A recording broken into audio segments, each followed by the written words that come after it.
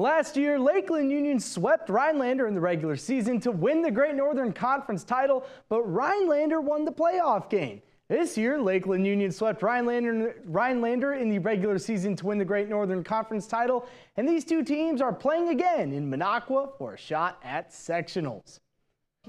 So would history repeat itself, or would Lakeland Union defend home field and win the regional final? In the first half, Hodags have their best chance to score. Sophie Miljevic fires a shot and it hits the post, just missing the mark. 1 half later, Hodags looking to score again. This time it's Ella Miljevic threading the needle on this shot, but what a save from Ava Evenhouse. Nothing gets past the Great Wall of Ava. Still in the second half, 29 yards out, Josie Wentland sends up a beautiful free kick that scores the only goal of the match, and Lakeland Union is going to go on to win this thing 1-0.